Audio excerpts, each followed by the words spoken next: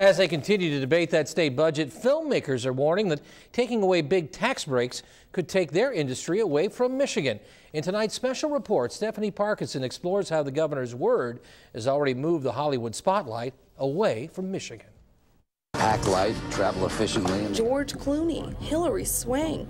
Get you out, Kenny! Big name stars here in Michigan, shooting major motion pictures.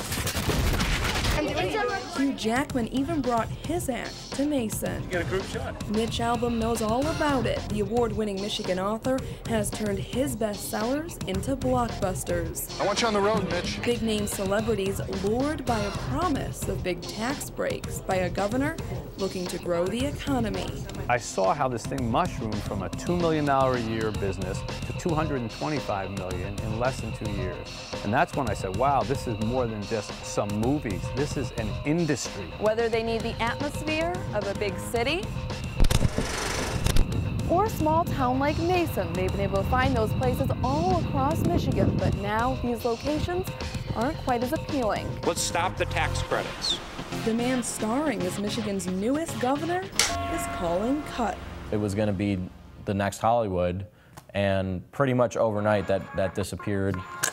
Michigander Jeff George got his start in the industry right here in his home state. I was basically preparing for a move in Los Angeles, and that month the film incentives passed in Michigan, and I said, you know what, this is my home state, I love it here, let's give it a shot, I'll try it out for a year.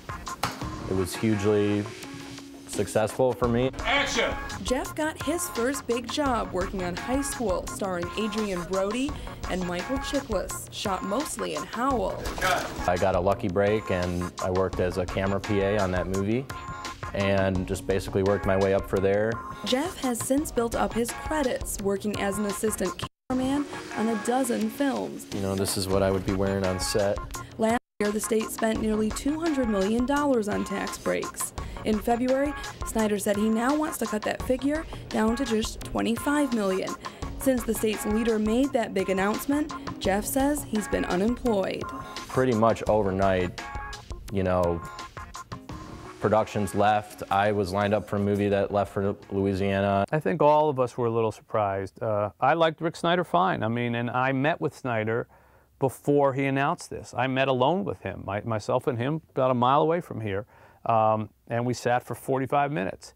And I did not get the feeling after that meeting that he was going to slash this thing the way that he did, but he did.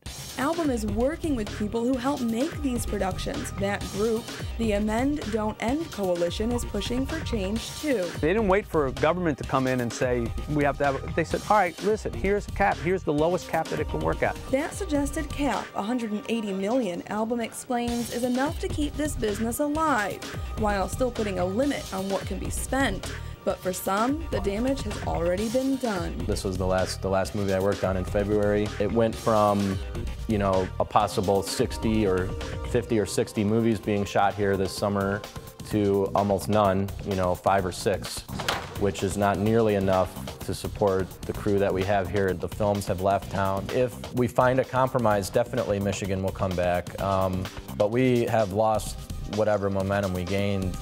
Basically, whatever happens, we lost this year. Leaving Jeff with a big decision. These people like myself are going to have no choice but to leave, pretty much, you know, to find work. It's just, you know, just the way it is.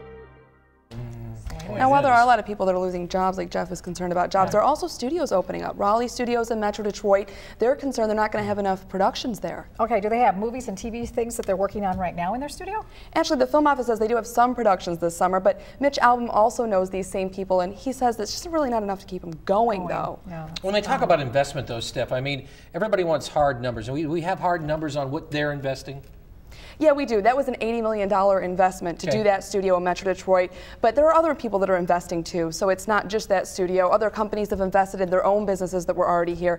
There have also been surveys done, though, that have been looking at how beneficial the film industry is really to the state.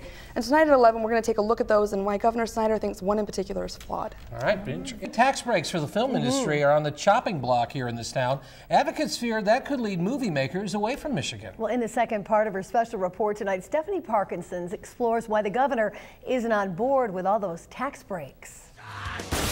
a thrilling Spielberg action film, a romantic comedy starring George Clooney. Follow me. Movie making. It's an industry giving a big boost to Michigan, but it comes with a price tag. It's writing people checks. And the issue is we're in this very difficult budget time. Former Governor Jennifer Granholm started giving tax breaks for companies who chose to film in Michigan to help boost the economy, and there was no limit on how many projects could take advantage of it. Last year, it cost the state nearly $200 million.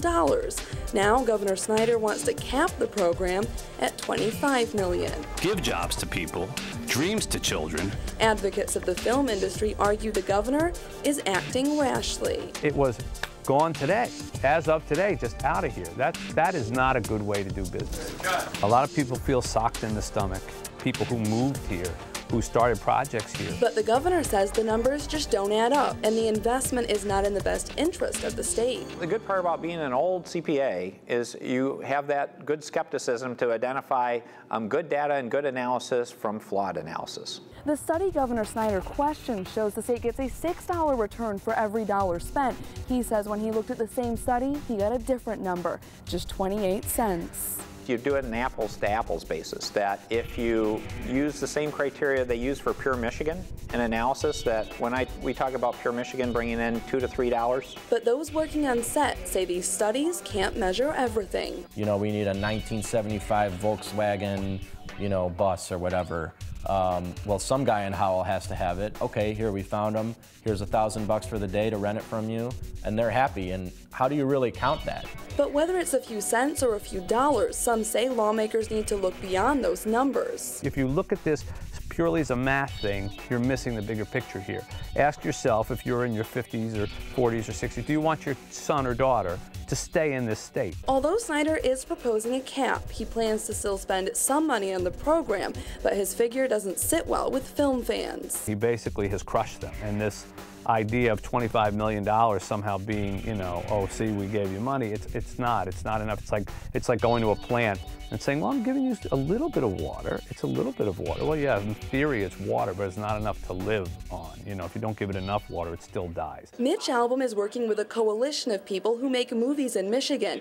That group wants lawmakers to instead raise the cap to $180 million, a figure they say would keep the cameras rolling. While nothing is on the books yet, the word of the governor has already made a huge impact. Production companies are pulling up stakes, and the Michigan Film Office is already working within the governor's proposal. Their director, Carrie Jones, says it makes things more competitive, but TV shows and movies are still coming to Michigan. We're really just focused right now on making sure that the projects that we choose are best for the state. So far, 7 new films, including one starring Jessica Alba, have been approved for incentives this year, and 10 other projects approved last year will be in production in 2011. Meanwhile, those who want to bring more stars to Michigan also admit the governor has a difficult task. He has an impossible job. I couldn't do it. I couldn't balance a budget like that. And even if more money is set aside, Albom is afraid this story still might not have a very happy ending. One of my worries is if we are able to resuscitate this and put it into a very responsible form, which we have proposed, it's still going to take a while to get people to come back here because they'll say, well, yeah, well, we trusted you before, and look what happened. All right, so they say spend $1, get 6 back.